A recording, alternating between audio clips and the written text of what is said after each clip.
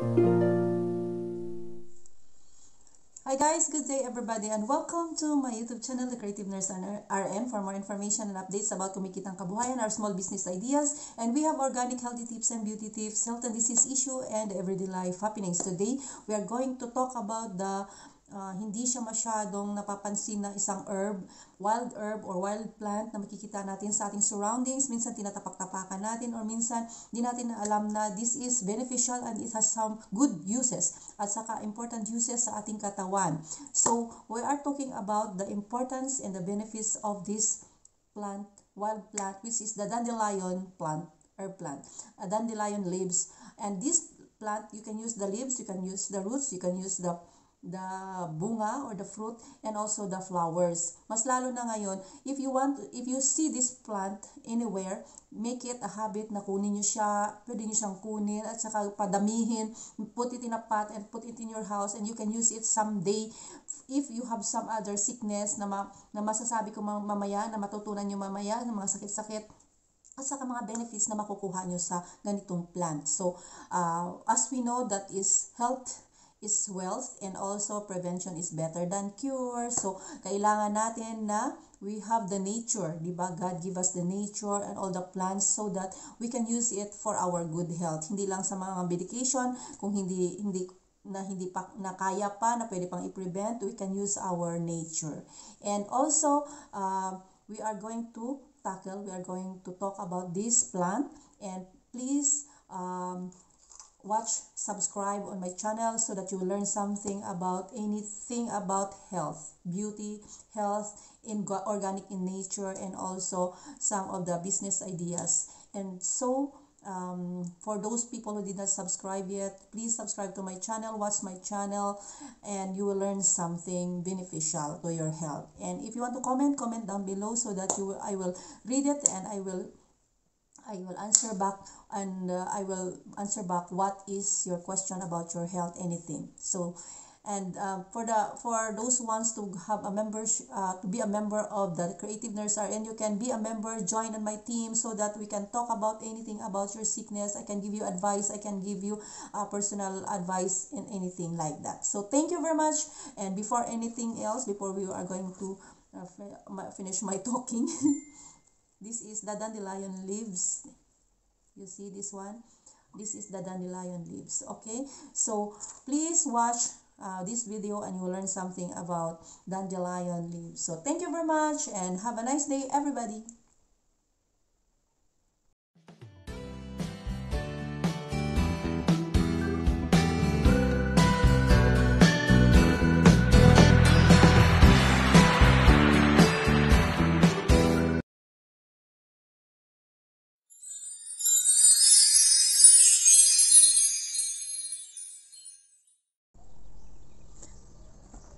Hi guys, good morning. We are here outside kasi maghahanap tayo ng dandelion herbs. Yung wild herbs na makikita natin kung saan-saan. Minsan inaapakan, minsan hindi natin alam na yun pala ay may benefits or beneficial to our health. At saka meron ang kanyang bulaklak, at saka yung mga leaves, at saka yung roots are all beneficial to our health. So, explain ko sa inyo or for this video, you will learn and you will know what is the importance of dandelions. Guys, yan. Kita nyo yan? Yan siya ang dandelion, oh. Yan. Kita mo yung dahon niya. Yan, ito yung tinatawag nating dandelion.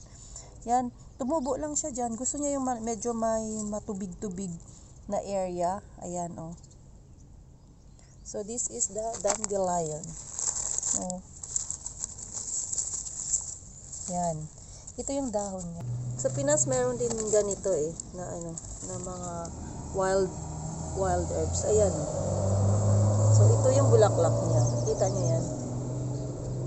Yan. Ganda. Wala pa siya actually bunga. Pero ito yan siya. Yan oh. Diyan lang siya nakasiksik sa semento. Gusto niyo yung may mga malamig-lamig. Yan.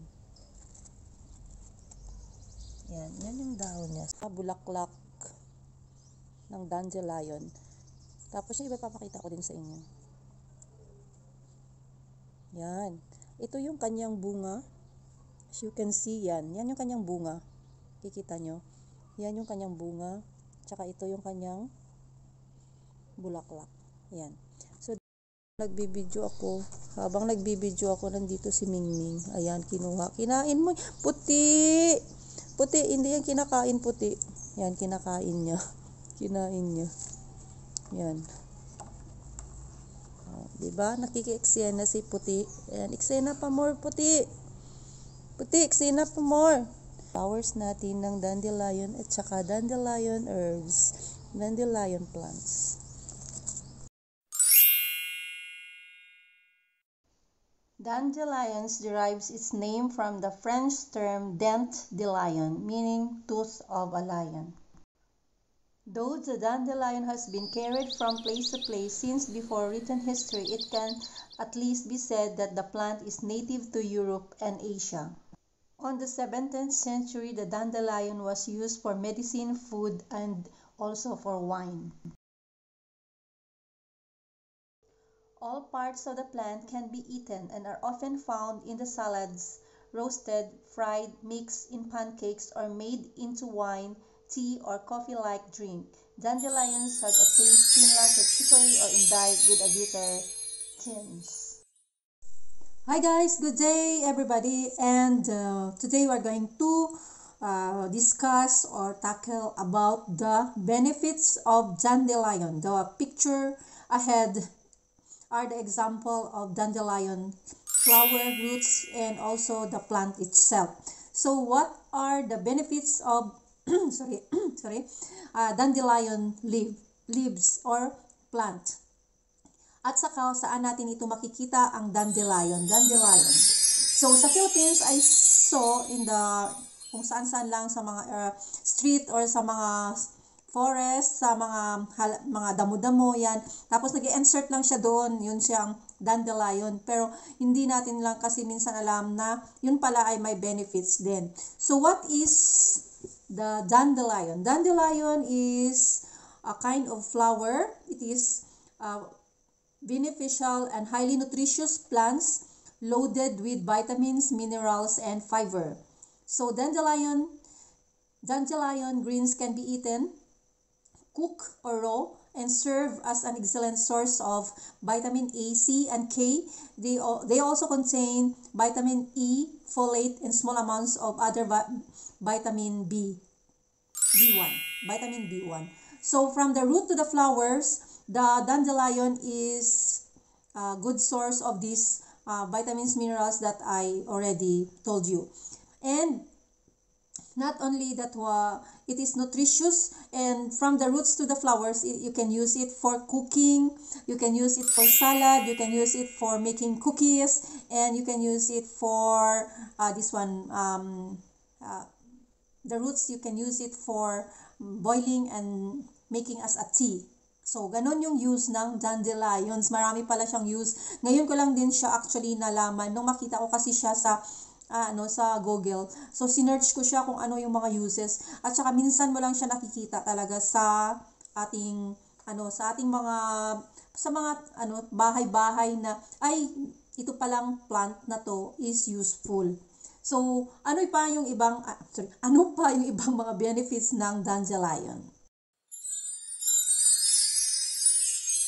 When people talk about dandelion tea, they are largely talking about one of the two different beverages, an infusion made of the plant's leaves or one made of roasted dandelion roots. Both are considered safe as long as you haven't sprayed your yard with herbicides or pesticides and are used for a variety of purposes. So yung dandelion, leaves, roots, or yung flower niya is magagamit natin for cooking, for tea, and also for boiling, yung mga ganon. So, first, we are going to discuss how it will be useful or beneficial or important in our health kung gagawin natin siyang dandelion tea.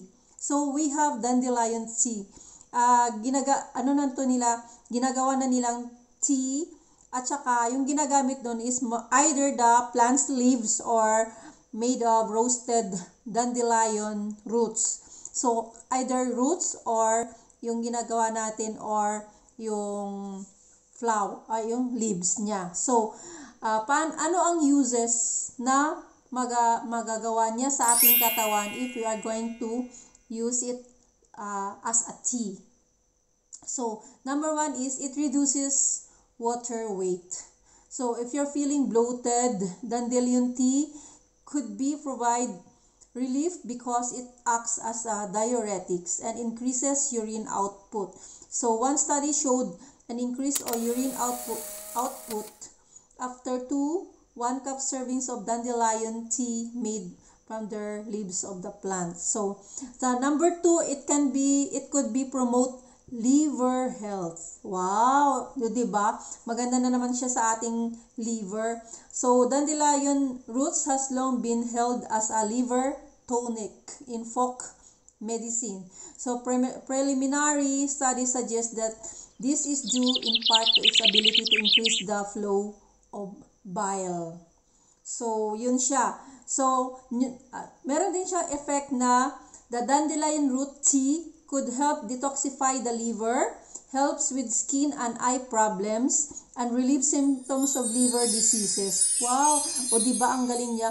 So, this as a 2017 study suggests that polysaccharides in dandelion may indeed be beneficial to liver function. Magtatanim na pala ako ng dandelion sa Pinas. Gusto ko siya magtanim na para meron akong herbal medicine na organic, di ba? Parang gusto ko na siyang itanim kasi maganda pa yung bulaklak niya, tapos maganda pa yung niya, beneficial pa siya sa health. So number 3, it can act as a natural coffee substitute. O pwede din siyang as coffee substitute. Number 4, similarities between dandelion and a weight loss drug. So a recent Korean study daw suggests that dandelion could have similar effects on the body as the weight loss drug orlistat, which works by inhibiting pancreatic lipase, an enzyme released during digestion to break down fats. Kasi yung bile natin, yan siya ang nag-release ng abduba na nag-release ng bile para itunawin ang mga kinakain natin. So, yan din yung effect ng dandelion pag nag-inom ka nun, parang nagre-release din siya ng chemicals like pancreatic lipase enzyme, an enzyme released during digestion to break down the fats. Wow, ang ganda niya. So, parang gusto ko siyang gawin siyang plants sa Pinas. So, maghahanap na ako ng dandelion sa kung saan sa ang gilid ng bahay. Then, what else? A dandelion tea may soothe digestive ailments. So, dandelion root tea can have many positive effects on your digestive system. Although much of the evidence is anecdotal, it has historically been used to improve appetite, soothe minor digestive ailments, and possibly relieve constipation. Wow! O diba ang ganda niya talaga? Parang talagang useful siya sa atin. So, hindi mo na kailangan pang bumili ng mga kung ano-anong mga gamot or something like that. It's better na maghanap ka ng mga dandelion plant herbs, na mga wild herbs. Tapos, gawin mo siyang ganito na pang-inom. Gawin mong tsaa, pwede din siyang gawing cookies or ilagay sa mga salad yung bulaklak niya. So, it could have future anti-cancer applications din. So, ganun siyang effect. So, yung study na to, 2011 Canadian study, showed that dandelion root extract induces cell death in melanoma cells without impacting non-cancerous cells. Another showed that it does the same to pancreatic cancer cells. So, while the anti-cancer effects of dandelion tea haven't been tested, the potential is positive. Wow, di ba? Ang ganda. So, ano na siya, maghanap na kayo ng dandelion plant. Tapos itanim nyo na sa bakuran nyo. So, marami pa siyang ibang effect. It may help also prevent urinary tract infections, possible side effects. May side effects din siya. Dandelion is considered safe for most people. However, some people may have some allergy. So, yung sinasabi ko, pag may allergy, i-testing muna kung may allergy ka. Huwag yung kainin kaagad-agad. Yun lang naman yung ano niya na baka yung ibang tao may allergy. So, ano pa ba yung iba? Ang dami no, ang ganda. Parang, ang ganda ng ano niya talaga. Ang ganda pa ng bulaklak niya. Tapos, maganda pa yung effect niya.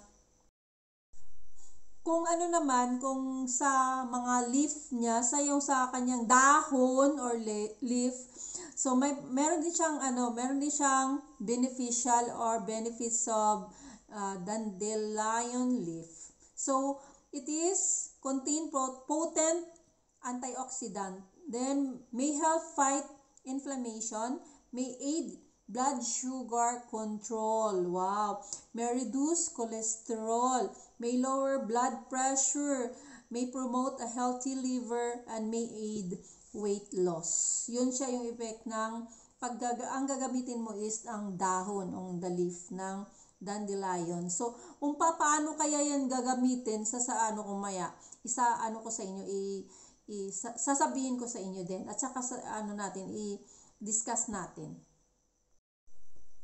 So, kung gagamitin natin na naman yung kanyang flower, sa flower niya pala ganun din.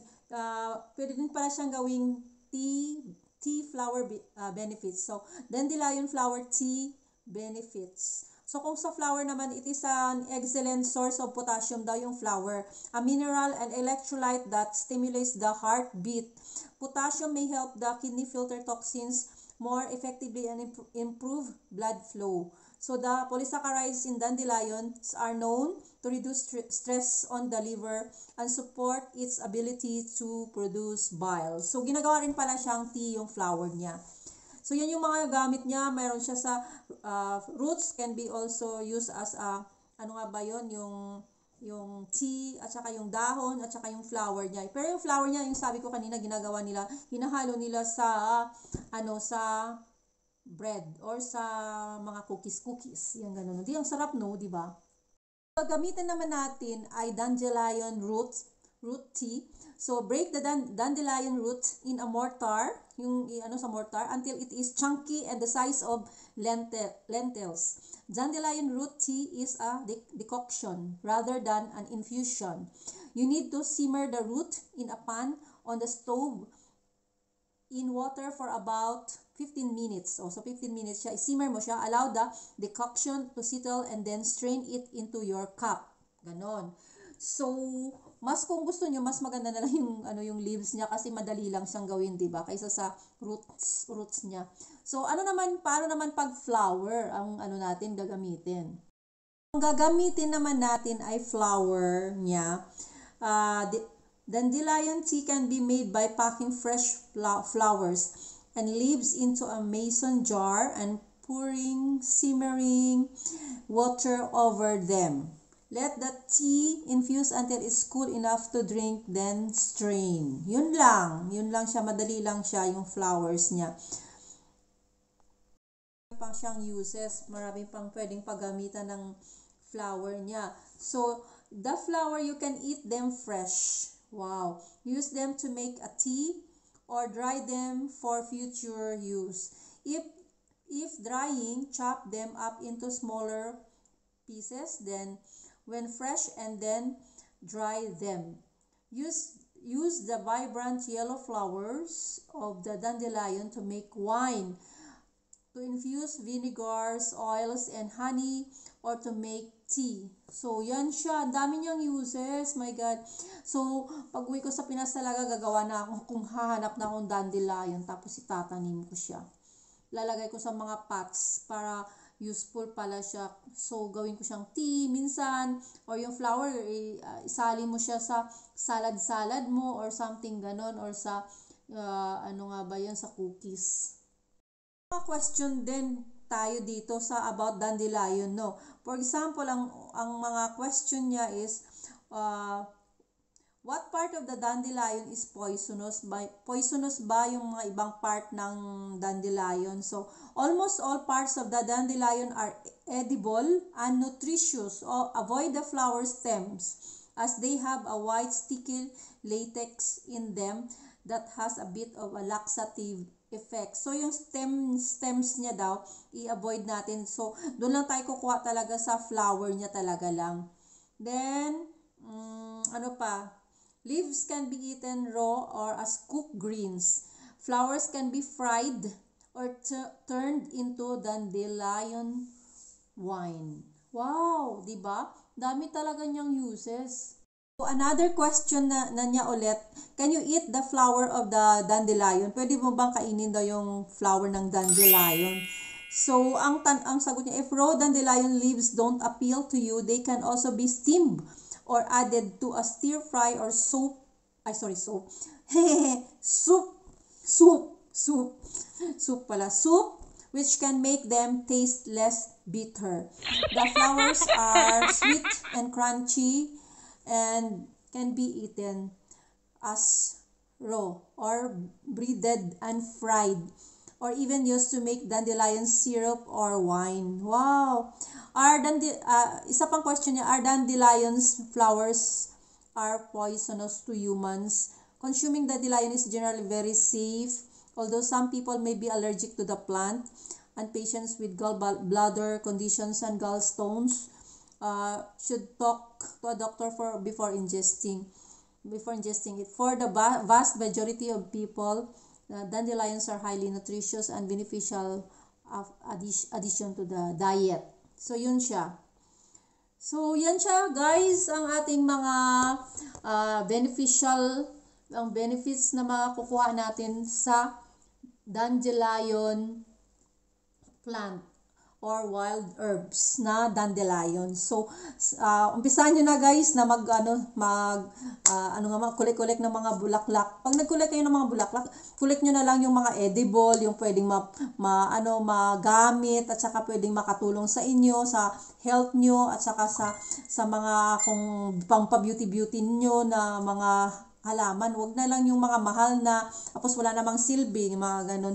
So, yun siya guys ang ating lesson for today. So, thank you for listening to me and thank you for watching my video about the dandelion leaves, the importance of it. I hope that it can help you in some other ways, in some other people. And don't forget to subscribe to my channel, The Creative Nurse RN. Like, share, and hit the bell button. And if you have some questions about your health, about the organic healthy tips, just tell me and comment down below so that I can read all your comments. And so the next topic after this dandelion, the benefits of dandelion, the next topic that we have, which is very common, or it's not common in the Philippines, but it is used widely in the Philippines, in the barrios or in the province, mga probinsya. Tsaka ma-experience ko rin to nung ako'y maliit pa, and it is really effective. The banaba tree leaves, that banaba tree, the importance or the benefits of a banaba leaves or banaba tree na ginagamit natin for UTI. And it is really very, very effective. So, next guys, watch this video, my next video. And thank you very much. And I hope that you are in good health. And always don't forget that health is wealth. And always a reminder from your creative nurse RN is better to be healthy, to be beauty, and to be wealthy. Bye-bye. Have a nice day, everyone.